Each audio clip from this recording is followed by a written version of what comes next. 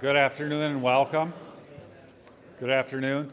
My name is Ross Virginia. I'm a member of the Environmental Studies program, and I'm also the director of the Dickey Center's Institute for Arctic Studies. And today's seminar is sponsored by Arctic Studies, and it's also sponsored by the IGERT Polar Environmental Change Graduate Program. This is a contribution to a series we call Dialogues in Polar Science, Engineering, and Society. It's really a wonderful opportunity for me personally to have someone here who's a friend and a colleague and a member of the Dartmouth community, and that's Dr. William Schlesinger. Bill is internationally recognized as a leader in the fields of biogeochemistry and climate change. And he's built a career connecting ecology to the earth sciences in ways that creates new knowledge that's relevant to solving major environmental problems. Problems such as desertification, nitrogen pollution, and human perturbation of the carbon cycle. And Bill's going to be talking about these issues today. What are the new challenges and new perspectives around biogeochemistry? So if you don't know what biogeochemistry is yet, you will by the end of this talk, I can assure you. Bill is a member of Dartmouth's class of 1972. And that was a really special time at Dartmouth. It's a time at which ecosystem science was really becoming a science. It was a time when ecologists were beginning to actually work together and talk to earth scientists around understanding how the environment works. And there were a lot of really great people at Dartmouth at that time that influenced Bill, and he's carried forward with that work. Borman, Likens, Johnson, Drake. There's other people in the room here, Dick Holmes, and others that really had an influence on Bill in the evolution of this science. And so what you're going to see today, in part, I think, is a legacy of some of the things that Dartmouth has put forth, and some of the good work that Bill has done is truly inspired by the faculty that he met here. At Dartmouth, Bill was a leader in the environmental movement at the time. There was the Environmental Studies Division of the Dartmouth Outing Club. And the very first Earth Day was 1970, right? So Bill was a student here. He was one of the principal organizers of Earth Day events at Dartmouth College. And so I tried to find out a little bit more on that, and I ran out of time today, but you have an assignment. If you go to the Rauner Library, Special Collections Library, there's a collection around the Dartmouth Outing Club. And if you pull box 6172, there's a hanging folder in there, and the title is William Schlesinger, Articles and Brochure, circa 1971-72. Now, Bill, I have no idea what's in there, if there's anything incriminating or not, but Bill's history is logged and is recorded in Rauner. So from Dartmouth, Bill went on, stimulated by his interest in ecology and biogeochemistry, to Cornell. He got his PhD there, and then he took his first faculty position at UC Santa Barbara. He was there for not too long. I think we learned last night that his sort of ivy tweed didn't fit in too well with the beach scene at Santa Barbara. And so he came east again. He came to Duke. And he spent 25 plus years at Duke as a faculty member, and then eventually becoming dean of the School of the Environment, which, as most of us know, is one of the premier programs in ecology and environmental science in the world. And there at Duke, Bill developed several lines of research that are really, I think, the hallmarks of his work. One line was around arid lands and the process of desertification and how humans interact with vegetation and soils in ways that accelerate change, degrade ecosystems, and lessen the ecosystem services that they provide to people. He also became involved and a leader in a very innovative experimental approach to release CO2 into the free atmosphere and look at the response of entire communities to elevated CO2. This was a major technological and scientific breakthrough, and Bill was a major player in this type of work. And all through this was the passion of Bill is, and we share this, is he loves soil. He likes to dig holes and to collect things and analyze them. And Bill's been really, really a leader in understanding how soils influence the composition of the atmosphere. And this is becoming more and more a critical problem for the future, particularly with warming in the Arctic regions. In 2007, Bill left Duke to come east, or left Duke to come north, to the Cary Institute of Ecosystem Studies. The Cary is a not-for-profit private research center and institute. It is a world center for ecosystem science, and it has been for quite a long time now. They have a 30-year history of doing this. And the Cary is known for its basic research used to solve applied problems. And the Cary provides information. It's an honest broker, provides information for decision makers and policymakers around issues such as clean water, air pollution. And more recently, I think some really neat work's coming out on the role of climate change and its impact on disease in the Northeast. One of the things that Bill has championed at Cary is he's greatly expanded their public outreach and their public education and their science education programs. And if you track Bill's career, you'll see that he's done this in a lot of different ways. He's been a frequent testifier to Congress on climate change related issues. He's given testimony in various court cases. He's worked with the Natural Resource Defense Council and others that work hard to protect the environment. And that's always been a big part of Bill's career. His work has been recognized in many, many different ways. He's past president of the Ecological Society of America. He's a fellow of GSA, Geological Society of America, AAAS, the American Association for the Advancement of Sciences. And in 2003, he achieved really the highest honor that we can give to a scientist. He was elected as a member of the National Academy of Sciences. So Bill is, from his days here in organizing Earth Day, has done good. He's gone out into the world and he's advanced science, but he's also advanced the interface between science, education, and policy. So we have to thank him for that. Now, the last thing I want to mention is anyone who's been on one of my graduate committees, I'm always handing them Bill's book for their oral exams. And he has the book. It's called Biogeochemistry and Analysis of Global Change. It was published in the late 90s. And it's been the standard for educating students and young scientists about this particular field. I learned last night that the third edition is coming out in January, completely rewritten. I wasn't paid to plug this book, but please pick up a copy. All my students it'll be required reading. It'll be out in January. But Bill continues to freshen and lead in this synthesis between biogeochemistry and climate change. So Bill's presentation is up here today. It's New Perspectives on Biogeochemical Cycles. So please join me in a very warm welcome for Bill Schlesinger.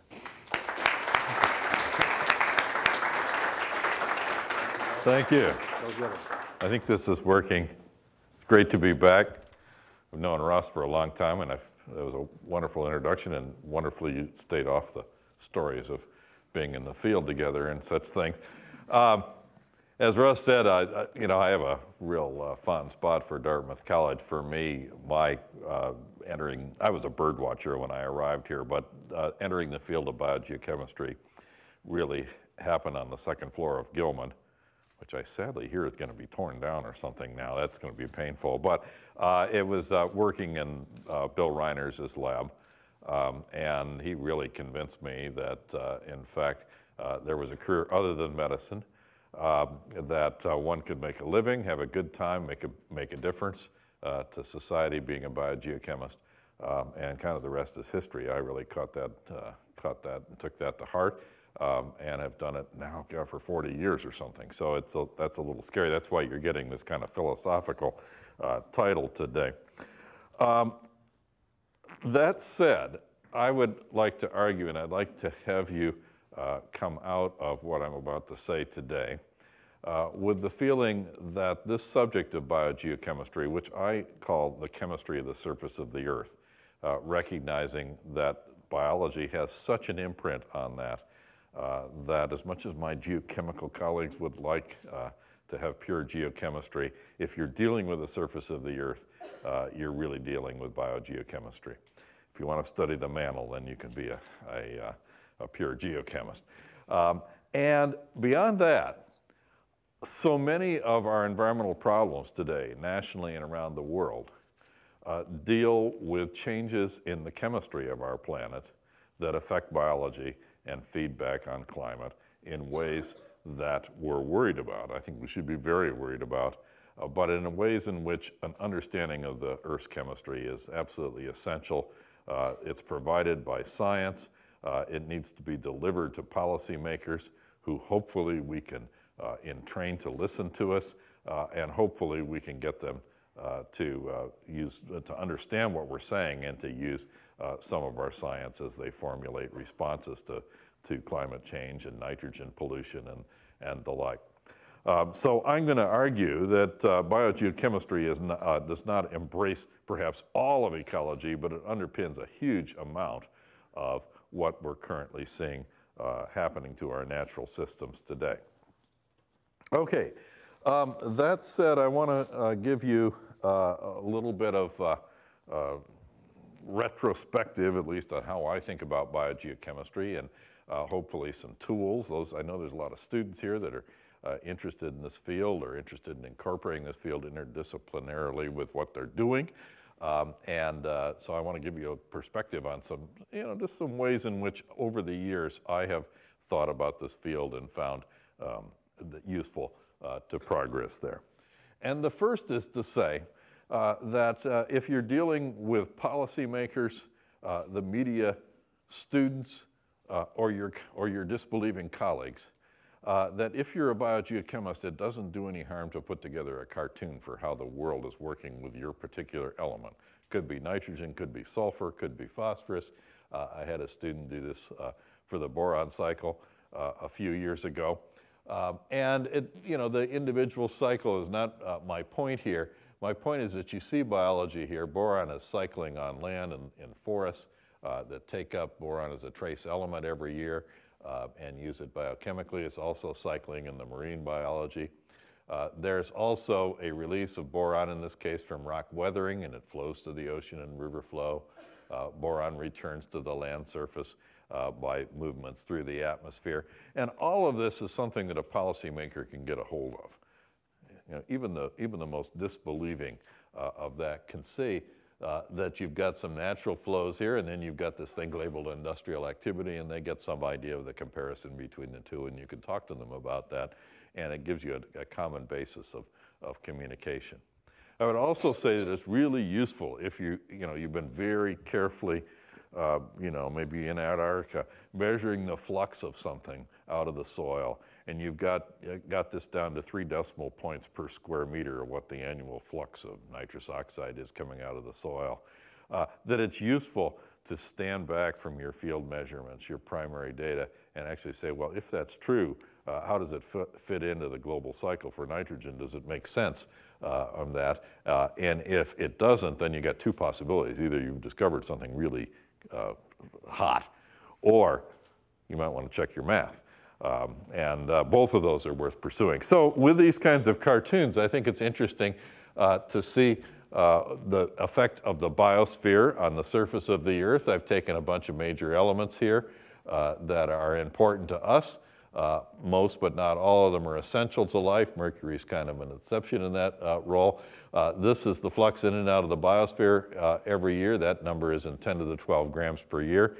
That probably is not the point of this particular slide, except you can calculate the net primary production of the world's land and ocean plants, and calculate how much carbon they take out of the abiotic environment and fix into plant tissue every year.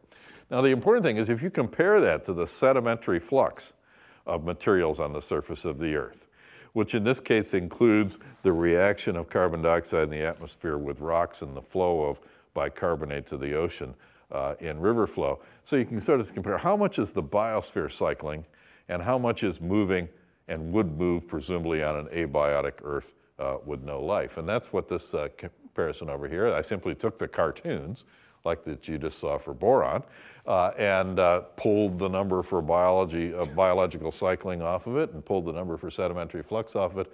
And this really gives you a feeling for, this is the bio and biogeochemistry. Life on Earth is dominant, hundreds of times more effective at cycling carbon, nitrogen, phosphorus than the sedimentary cycle. It's important for sulfur, calcium, iron. It's interestingly important for copper. Copper is kind of a strange, it's not as much as carbon, but it's surprisingly high.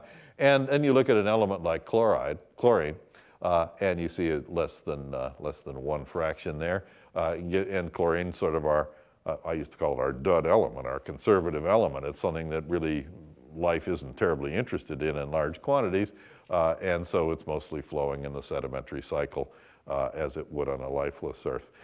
So I would look at this and say, this is a prime evidence of the role of biology, why we have a biogeochemistry at the surface of the Earth.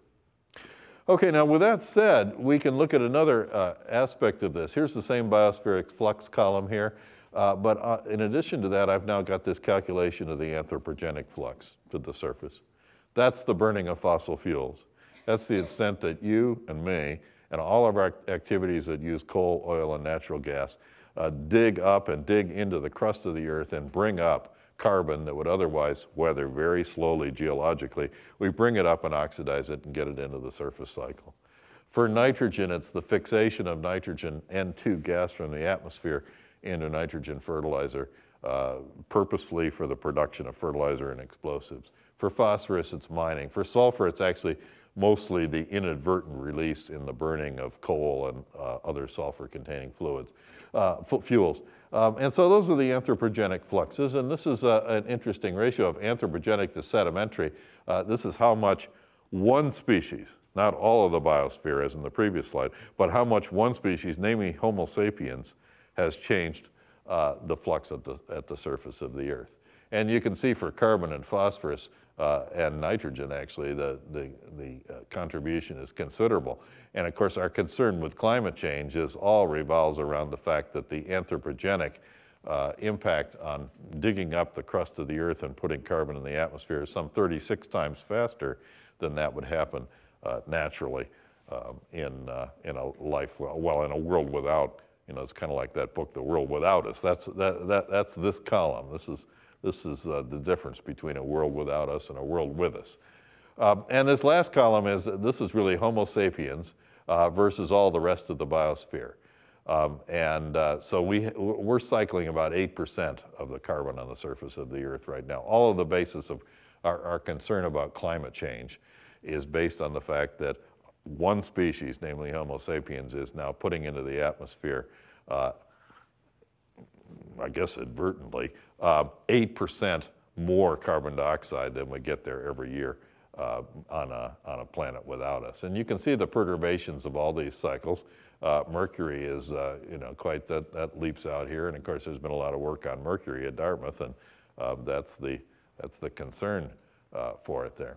So I look at those, I guess my first message of the day today is that if you're a biogeochemist and you want to participate in the policy arena or have an effect on the environmental improvement of the environment, the cartoons are useful, and that you can extract really interesting stuff out of those global pictures, such as in these slides about the human impact and the impact of life, and move forth in that way.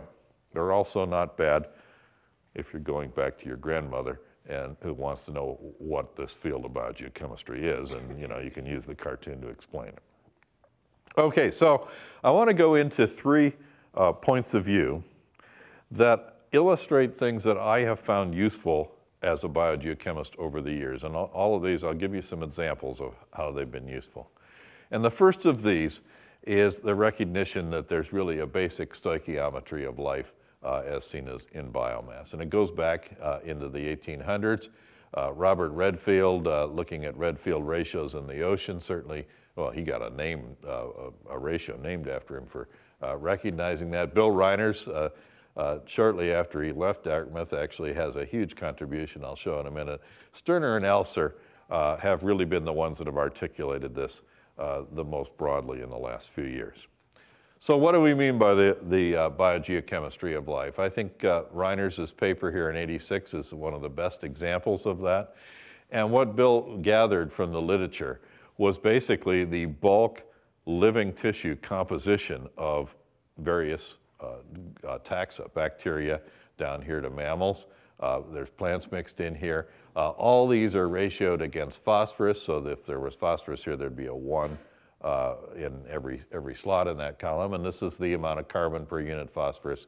And in angiosperms, here's carbon, hydrogen, nitrogen per unit phosphorus. And he found that there were fairly predictable ratios that differed between taxa depending on whether they were cellulose or living animal tissue, and whether it was animal tissue if it had a lot of bone or whether it was mostly protein. But you could extract fairly predictable ratios from those data. Now, why is this kind of thing useful? Let me give you a hands-on example. Right now, human beings are adding a whole lot of nitrogen to this is a picture of the global nitrogen cycle. A whole lot of nitrogen is being added to that cycle on land. It's cycling, plants have always been taking up nitrogen and incorporating in tissues and dropping it to the surface at the end of the year. Nitrogen's always been arriving in biological fixation. But humans have roughly doubled the amount of nitrogen available on the land surface by our production of nitrogen fertilizer. And it's a huge industry. It's worldwide now and is destined to increase as the world's population goes from 7 to 10 billion in the next 4 decades or so. And so we can ask, what happens to that? And one of the things that's been postulated as happening to that is that it fertilizes inadvertently parts of the biosphere where it is not spread. In other words, it gets away from the farm fields where you put it and lands in other places where it stimulates the growth of plants. And a number of policymakers have latched onto that and said, that's great. We got all this fertilizer being used in farm fields. It's going to get to other places. It will stimulate the growth of plants in those other places. They'll take up carbon and solve the climate problem for us.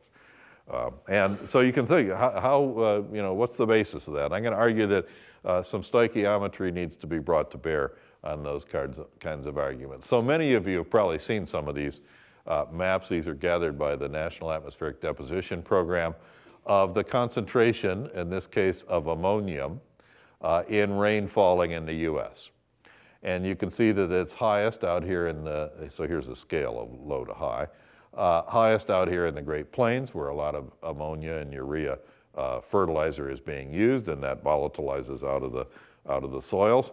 And when rain falls in those areas, it has a big concentration of ammonia. So that's almost like having a map of where fertilizer is used. And you can see that the concentrations in the eastern US are much lower. Then you can ask, okay, what's the deposition of ammonia? And of course, you still see a big concentration out here in the Midwest, but basically as you go back and forth between these two, you can see that cloud of ammonia has moved east and rained out where it had no intention of being distributed. And sometimes that amounts to about 30% of the fertilizer that's used in Midwestern cornfields and the like, gets away, moves east, rains out on places like the Cary Institute, and stimulates the growth of forests there. This has been used or noticed widely in Europe as well as the US. It's been noticed by lots of people other than me. I have dabbled in various parts of this, but it's been fairly widely anticipated that this might stimulate the growth of plants and take up some carbon. Now, I want to give you an example of where stoichiometry could have been brought to bear on this problem. I'll pick on some Europeans today, because we're now comfortably in New Hampshire, and there may not be any of the co-authors of this paper in the room. But what they noticed is that if you look at nitrogen deposition over forests in Europe, so this was the amount falling from the atmosphere, and this was the amount of plant growth that was seen in those forests in tons of carbon per hectare per year, that there was this wonderful relationship, almost textbook. In fact, I used to long for graduate students that would bring me 0.97 R-squared to things. So not much response when you have low amount of nitrogen falling from the atmosphere, and then nearly a linear response as you added more and more nitrogen. The problem, and where stoichiometry should have been brought to bear on this, is the slope of that line is about 500 carbons per unit nitrogen. And that's way in excess. It's about 10 times higher than any value in Bill Reiner's or any other table for the C-to-N ratio in plant tissue. And so very early on, these workers, this is what I say, if you find something that differs strongly from published compilations of things, you got two possibilities. Either you're really onto something or you should check the math. And this paper was resoundingly criticized for ignoring the fact that stoichiometry was just incompatible with anything we knew about a plant. It'd be nice if plants stored 500 carbons to a nitrogen. We might have a policy option for climate change in that thing. But it should have had some stoichiometric principles brought to bear on it. Unfortunately, it didn't. It got resoundingly criticized in Nature and Global Change Biology. And we've now moved on, and what Christy Goodale and Thomas. Quinn Thomas used to be a student here a couple of years ago. That's his name, Quinn Thomas. Just published a paper that I think brings more rational numbers to the carbon sink that is anticipated from nitrogen deposition, at least in the US, with a C to N ratio, I think 45, you know, something that could be believable. Okay, second principle of this. I think biogeochemists need to remember some of the things about oxidation reduction reactions that you learn in intro chemistry and intro microbiology. Various players have been at this for a number of years. Paul Falkowski is one of my current favorites of an articulate promoter of the importance of realizing that it's not just the content of biomass, which is a little bit static, but you can use the fact that electrons are being transferred in oxidation reduction reactions to make some predictions about how biogeochemical cycles ought to behave. Okay, so what do I mean by that? This is actually out of the old edition of the book. Ross neglected to say that when the new one comes out, all of you need one for work and one for home, actually. But anyhow, in there you'll find a table like this of oxidation reduction reactions that talk about each of these is coupled to the oxidation of carbon. So you can do that by aerobic respiration. You can do it by nitrate respiration, which we call denitrification, and that these default downward as the system gets more and more anaerobic. And so you can look at the redox potential there where you expect these to kick in. These are the kinds of things that Roger Soderberg, you know, taught me 40 years ago in intro chemistry. So there they are. That's all transfers of electrons. In other words, you can really early on say you can't have denitrification where you're producing N2 gas unless it's coupled to an equivalent amount of oxidation of carbon. So what I did a few years ago is put these together in a chart where across the top, these are things that are moving from oxidized form, for instance, carbon, that column is where carbon is moving from an oxidized form like CO2 in the atmosphere to a reduced form, which would be the carbon in cellulose. And so photosynthesis falls in that box. And over here, these are things that are moving from reduced to oxidized form, and respiration is in that box. You and me are all in that box. May not look that way, but we're taking carbon in reduced form that we ate, and we're breathing out CO2. We're breathing in oxygen and exhaling and excreting water. And you can put almost all the metallisms you can think about on that chart. I've now expanded this a little bit and added iron and manganese on this. It gets too complicated for a slide, but iron metabolism and manganese metabolism. And realize that they're coupled here. Here's some critters that oxidize sulfur when they find it in reduced form in the environment and reduce nitrogen. Carbon is sort of a peripheral part of their life. They use it for building tissue, but the energy reactions are all a sulfur-nitrogen coupling. Jill McCookie, who I found out last night has now left Hello Dartmouth, pointed out to at least a number of us that many of these are not single organisms that do the coupling, but they can be consortiums of organisms. Here's one that's moving carbon from one form to another, coupling that with a redox reaction with sulfur that is then connected to a redox reaction with iron. And Jill quite nicely showed that in a paper in Science a few years ago. So you can use these kinds of things, and I want to go back to the nitrogen cycle here in a minute as an example of a problem facing policymakers, maybe slightly behind their concern with climate change right now, but I predict that nitrogen cycling will be the next carbon for us to think about here. Again, we're adding a whole lot of nitrogen to the Earth's land surface. Some of it we may think is being taken up by land plants, and we can make an estimate of that. But I was particularly interested at this time in what the change in the rate of denitrification might be globally.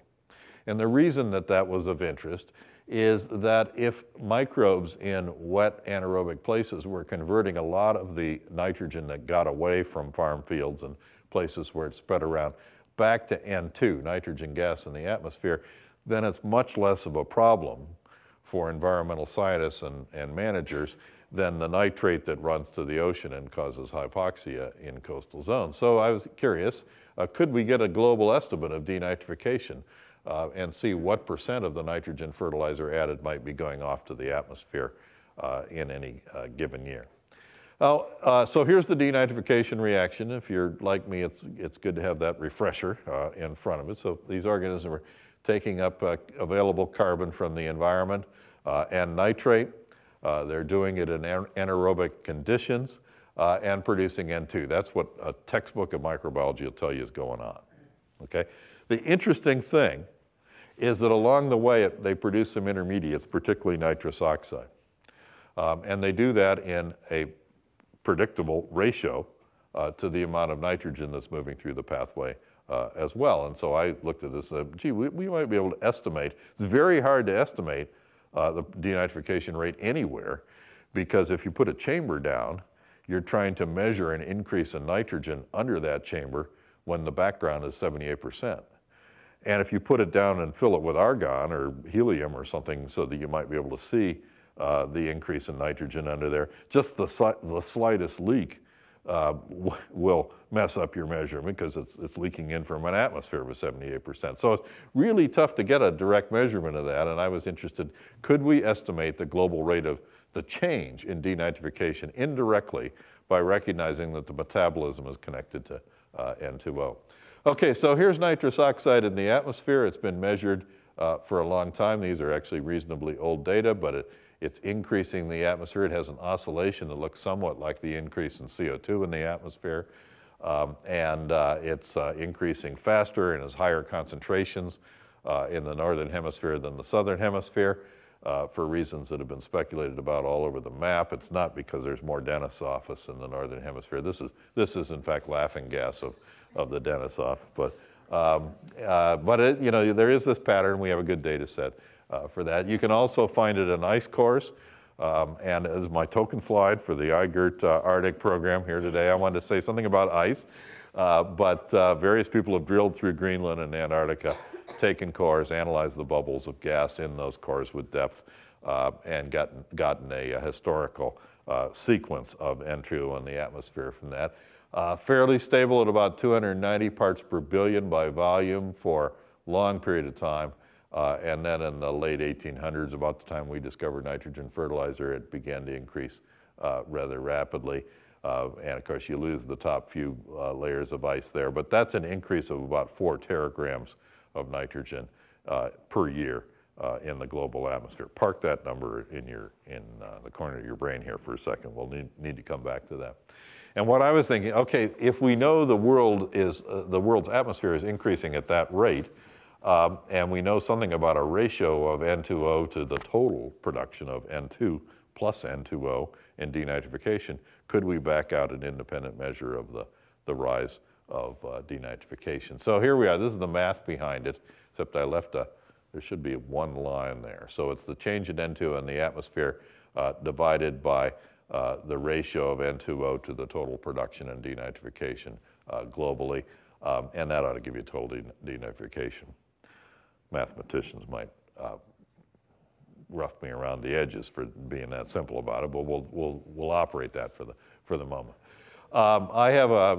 This is part of being in administration, is that you have trouble going into the lab very often, but one thing that you can do easily as an administrator, any of you that go on in this and become department chair or dean or whatever, remember that you can always run to the library and spend the 15 minutes between appointments and grab a number out of the literature and compile a big synthetic table of data and try to make something of it. So that's where these came from.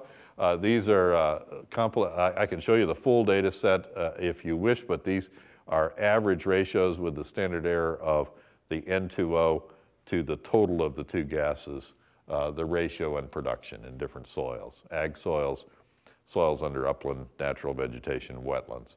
You'll see under wetlands, the denitrification reaction mostly goes all the way to N2, and so the percent, only about 8% comes off as N2O. In ag and upland soils, the textbooks say denitrification product is N2, but in some cases more than half or more than half is coming off as N2O. And We were able to compile those ratios together, and then I kind of calculated a weighted average. This is the denitrification on land and the ratio in ag soils, plus the denitrification estimated for wetlands and the ratio on wetlands. So the total for land and the weighted average of the two to make the equation balance. I asked you to remember 4 teragrams a minute ago. Okay, so we have this is the weighted average global production of N2O to the total of N2 plus N2O, about 0.25%. Here's the rise in the atmosphere divided by the ratio would suggest that about 17 teragrams is the change, the human-induced change in denitrification globally. Where does that fit? We're currently putting about 150 teragrams on the land surface. We've roughly doubled the normal biological input from nitrogen fixation. And I'm suggesting that about 17 teragrams are now, that's the delta, the human change in the denitrification rate on a background of about 100. Okay? To me, that's relatively small. It means that there's a lot of potential for managing landscapes, particularly wetlands, and the runoff from farm fields to wetlands to potentially increase denitrification and increase the loss by that pathway as opposed to the losses in some of these other pathways like river flow and groundwater that create problems for us. So it allowed us, again, using that coupling of biogeochemistry, not just in stoichiometry, but the coupling in the actual reactions, allowed us to make a measurement of something that would be very difficult, or I call it an estimate, let's call it an estimate, of something that would be very difficult to measure globally. I put that out as the second of the tools to recommend for all of you. Now, a third aspect of biogeochemical cycles is to not underestimate the power of chelation.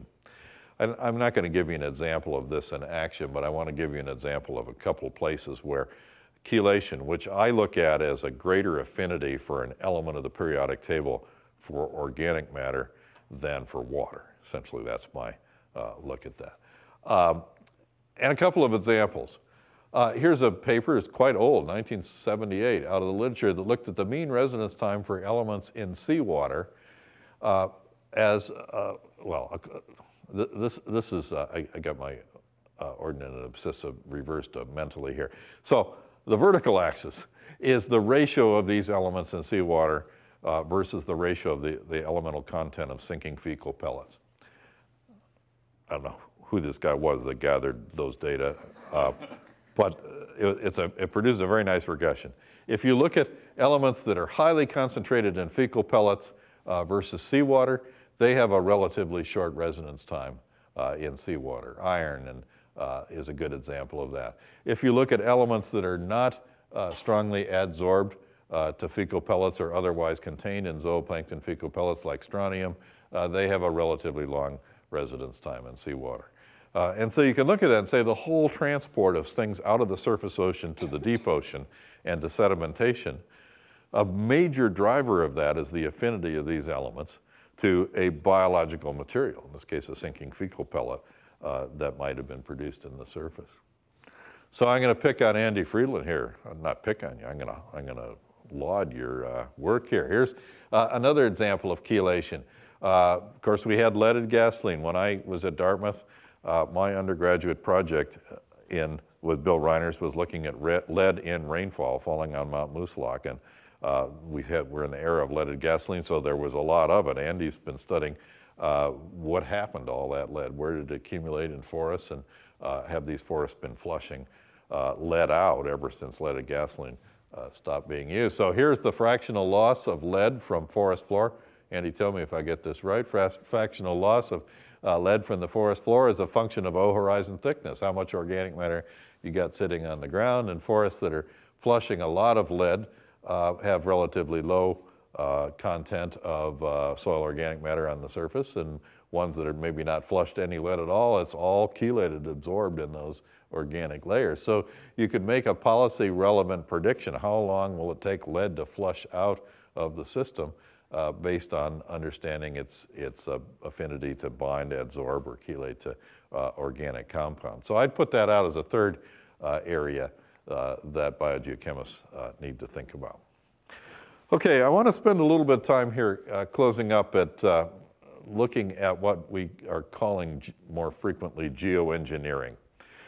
I think this is something that policymakers are going to have to face.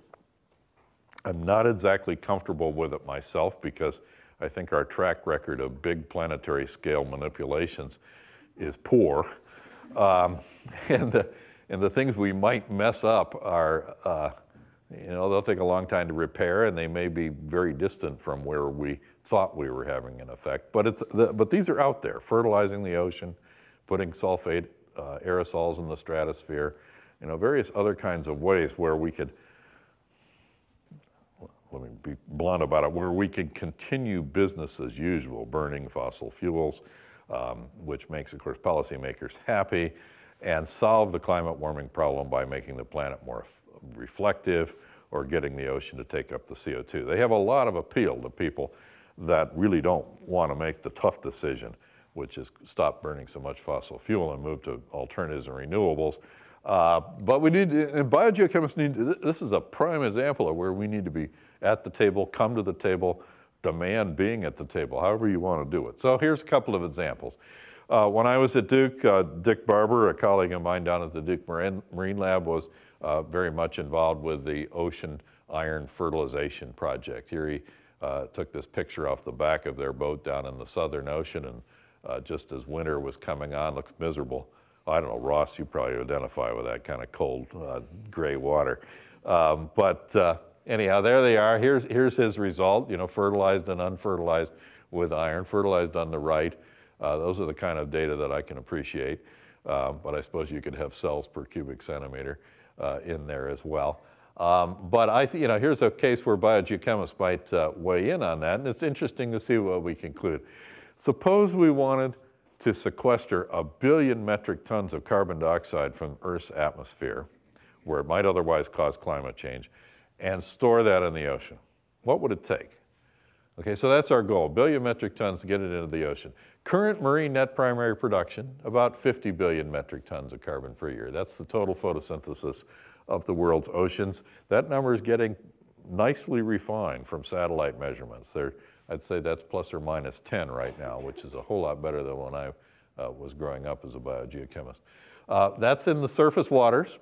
About 15% of that sinks to the deep ocean, which is where you want to get it if you're going to store carbon. So that's 7.5 billion metric tons of carbon that has the potential to sink down through the thermocline into the deep ocean. And so if you are sinking at that kind of ratio and you want to store an extra billion metric tons, you need to transfer about 7 billion metric tons. You need to stimulate net primary production about 7 billion metric tons. That's the goal. So some basic stoichiometry, that's the amount of stimulation of net primary production. Here's the iron to carbon ratios that have been measured in the lab and by field observations. That's the amount of iron presumably it would take at minimum to pull this off. And then you can say, well, gee, that's just a tiny fraction of the iron production globally. Maybe this looks pretty good. Don't write down that Schlesinger promoted this today. There's all kinds of things that further need to be considered there. How much CO2 is released mining even this amount of iron and taking it out and spreading it into the ocean? You might sink that much additional carbon to the deep sea, but you might in the process release even more CO2 to the atmosphere. And what are the other effects on the marine biosphere that we don't appreciate here in terms of trophic level changes and the like? But my point is that here's some basic stoichiometry, again, iron to carbon ratio, that could be brought to bear, brought to the table in ways that I think are simple enough that policymakers can understand it and maybe deal with it a little bit. Here's one I've messed with more directly. I have done a lot of work, as Russ has said, on soils. I now like other people to dig the holes for me, though. That's one thing that happens with time. But I want to take the second question. There's a lot of policymakers said, could we pay farmers to store carbon in the soil? And that might be an attractive policy option to keep burning fossil fuels. We'll store carbon in agricultural soil. So this is a calculation, again, to store 1 billion tons of carbon in agricultural soils by fertilizing them. Not unreasonable a thing. Current terrestrial net primary production on the land surface, very similar to the ocean surface, about 50 billion metric tons of carbon. That number is even more refined. Preservation ratio is actually less than in the ocean. It's about 0.8% rather than 15. And so to store an extra 1 billion metric tons of carbon in soils would require more than doubling terrestrial net primary production because you're storing so little of it. Most of it decomposes. That is the result of the effectiveness of aerobic decomposition by fungi and bacteria. So we'd have to go from 50 to 125 billion metric tons of net primary production. Let's say we're not skeptical at this point, and we continue with the calculation. So here's 125 billion metric tons of carbon. Typical carbon to nitrogen ratio in plant matter, you could get that off of Reiners's table, about 1 nitrogen to 50 carbons. Requires 2.5 times 10 to the 15 grams of nitrogen as fertilizer every year just to pull it off. And that much, that should be an N. We're moving that number down here. So 2.5 times 10 to the 15 grams of nitrogen multiplied by 0.857 grams of carbon released as CO2 per gram of nitrogen fertilizer produced means that you'd be releasing that much carbon dioxide to the atmosphere. Notice it's double what you set out to sequester from the atmosphere. This is a case where biogeochemists, provided they hadn't made this typo in here, could have had a very simple case saying that the nitrogen fertilizer in ag lands maybe is not such a good approach to that. So my message today, or I guess there's been 3 or 4 of them, we have some tools: cartoons, stoichiometry, coupled biogeochemical reactions, appreciation of chelation. These are all ways in which we can help elucidate how elements move on the surface of the Earth. And we're moving a lot of them. And I said, I think the majority of our environmental problems are going to have some aspect of biogeochemistry impinging on them. We've got geoengineering facing us. I don't think there's a more ripe time for a young person to think about a scientific field than right now if you have a propensity to study this one. I've often said biogeochemistry has come of age in that process. And I think it's also ripe for those of you that want to make that, cross the threshold of doing really good science as scientists, but delivering that to the people that are, I won't say they're demanding it, but they ought to be demanding it. And if they're not demanding it, we ought to deliver it to them whether they want it or not. And that's going to be a fun arena for the next, the foreseeable future. Ross asked me to say a few philosophical words, at this point. That's some of them. Here's a few others for those of you that are just beginning this field. I would say that one of the premiums I've put on my scientific career is reading really widely. Finding a lot of ideas that we consider new are actually buried in the old literature. And for me, the old literature starts before 1975 in the Web of Science. And I'm just tickled when I find something, published in 1957 that has the gem of things we're talking about now, because you can put that citation in your paper and it makes it look like this is this wonderful scholarly review of things. But so I would say read widely, because a lot of things that we consider new are actually old. And there's a huge amount of literature out there. And it's, of course, a really good place to get inspiration. The second one is that no matter what field you go into, there's a real premium on leaving a legacy of new primary measurements that you made. You can't do it all by computer modeling, by meta-analysis of somebody else's data. Measure something that's never been measured before, and report that. And compare it to other things that might have been measured similarly in places. And that leaves a legacy that will never go away. Sure, the analytical techniques will change and presumably get better, but Nobody can erase that, that contribution to what you've done there.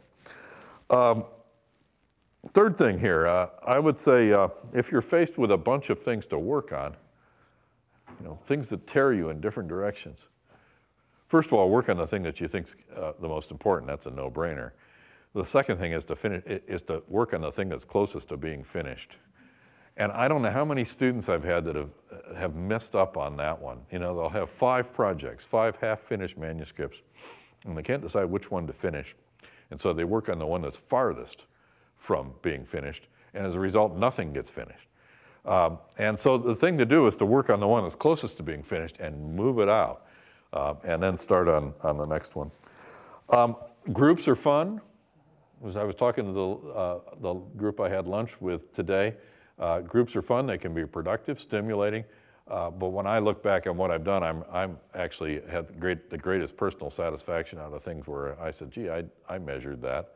I analyzed that. I wrote that up. And, that's, if you need that kind of personal satisfaction, realize that that's probably a good way to get it. And my last message is that along the way, I think you need to have some fun in all of this. If you're not having fun on it, I would suggest even that you pick a different field where you can have fun. Life is too short to not have some fun doing what you're doing, and academics maximally allows you to do that. And so why not? And I would also argue that the work we do as biogeochemists is too important, and the time is for our results is getting increasingly short.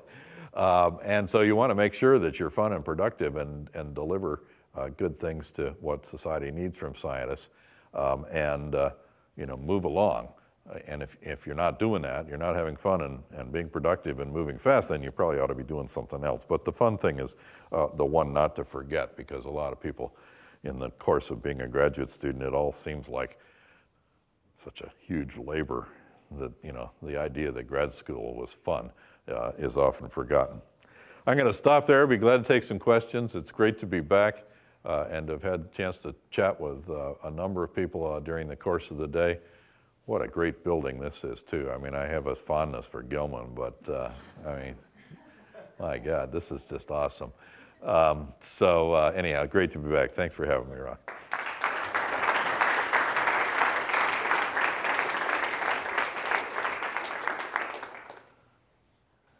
And question, here we are. Yeah, well, you did a good job of closing the loop on chemical fertilizers and how much of a big net contributor to carbon dioxide in the atmosphere that actually is. I understand organic fertilization, organic soils are much better sequester of carbon than chemical fertilized soils. Have you done the loop for that, and whether we get a net gain of maintaining organic? So this is manure. Repeat the question. The question is whether organic fertilizers, manures presumably, are better at sequestering carbon in soils than artificial fertilizers. And you're absolutely right. If you take a pound of nitrogen delivered in manure and a pound of nitrogen delivered in urea produced in a petrochemical plant, the carbon from the organic fertilizer, I mean, you're adding carbon to start with as part of the manure, so you start ahead of the game that way. However, remember, every cow poop has been through a cow. And a whole lot of carbon that, if it hadn't been eaten and passed through the cow that would enter the soil, got respired while it was in the cow.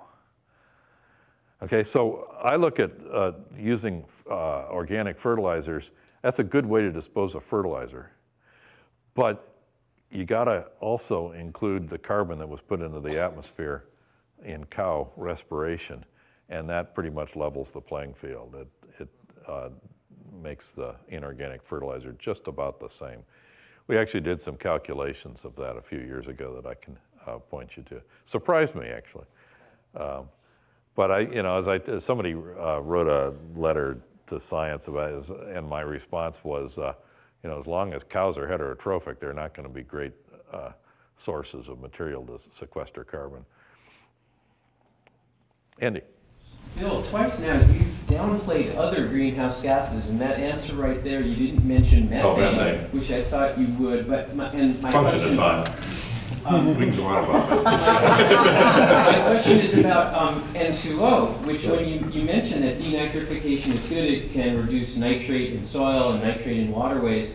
But you kind of downplayed that fact that N2O is the intermediate product of denitrification, hopefully getting to N2 gas. And lots of times it doesn't get all the way, and you end up with increases in N2O in the atmosphere, which is a potent greenhouse gas. So let me add a codicil on my statement here about stimulating denitrification. You'd certainly want to do that in wetlands, where you have the maximum potential of the reaction being carried all the way to N2.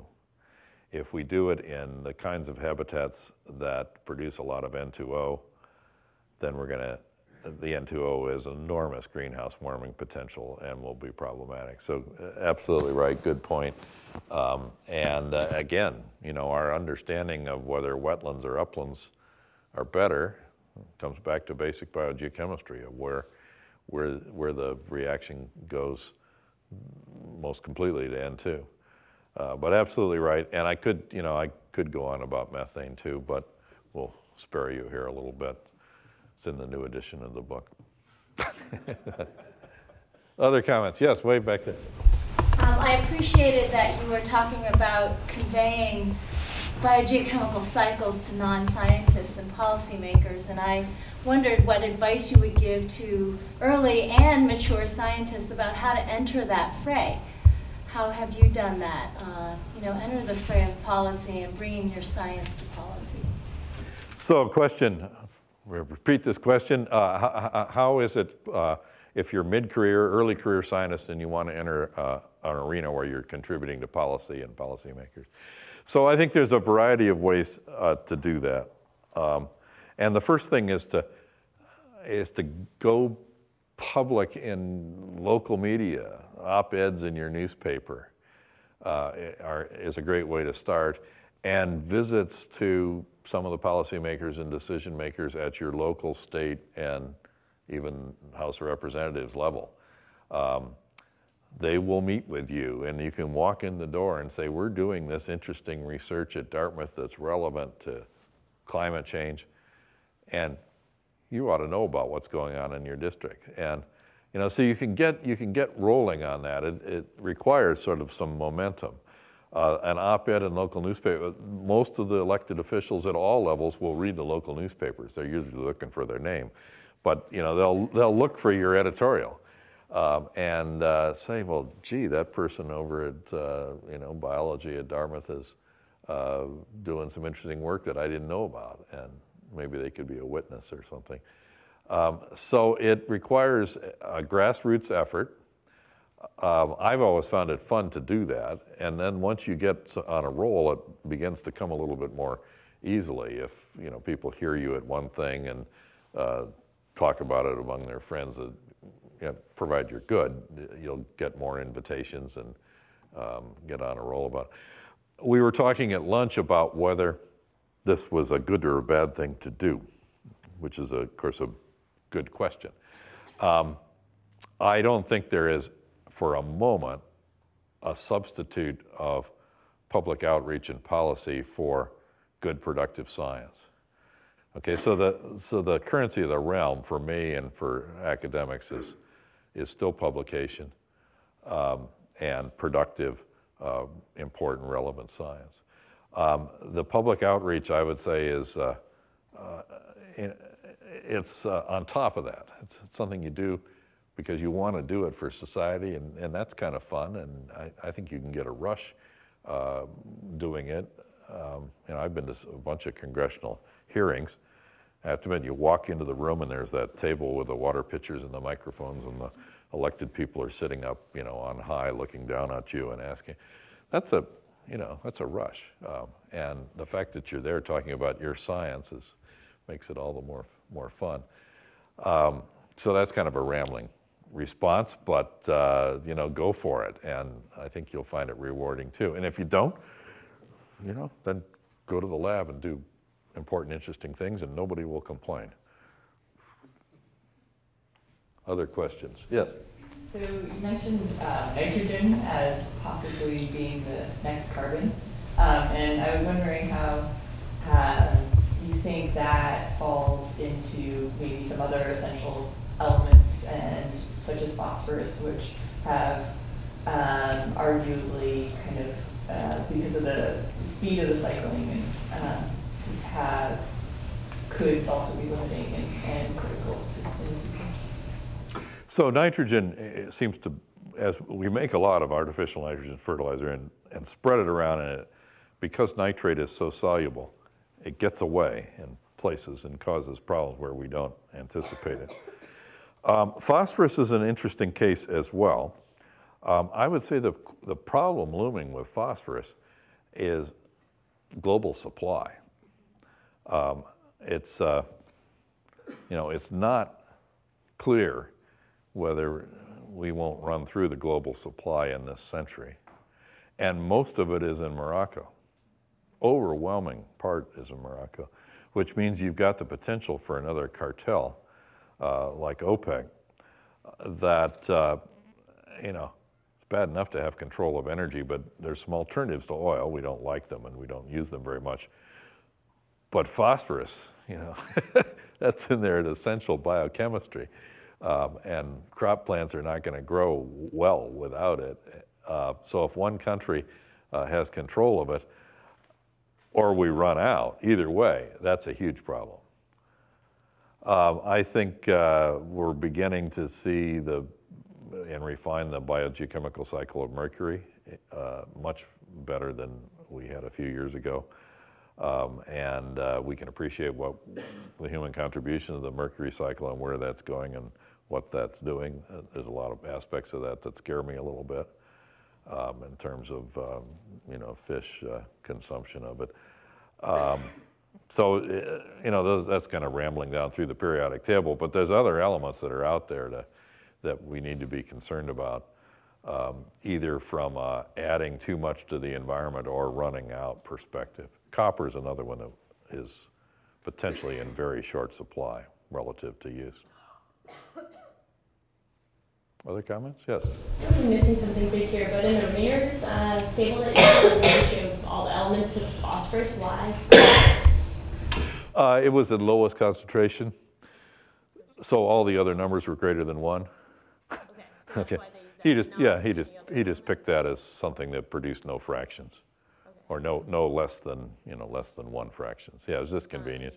You could have used silicon or something, or yeah. It's kind of actually, in a lot of ways, I wished he had used silicon, but I wasn't in charge of that paper. Yes, back there. You say that all of this kind of geoengineering, all of these ideas are scary. Do you think they're still are they worth considering and thinking about, or does that just seem like, we're just going to screw everything up? Okay, so is geoengineering is scary? Is it worth considering? In a lot of ways, I don't think we have that choice. I think if we don't consider it, other people are going to consider it, and we need to be ready to deliver the best science to help sort that out. So we may not have the luxury of that. I don't dismiss geoengineering right offhand. Adding calcium to watersheds has cleaned up runoff waters in some lakes without at least seeming to have dramatic negative effects on some ecosystems. So, I guess my response to that is they're all worth talking about, but they all need to be evaluated with a full life cycle analysis of the costs and benefits. And in many cases, at that point, you back off and say, let's do something else.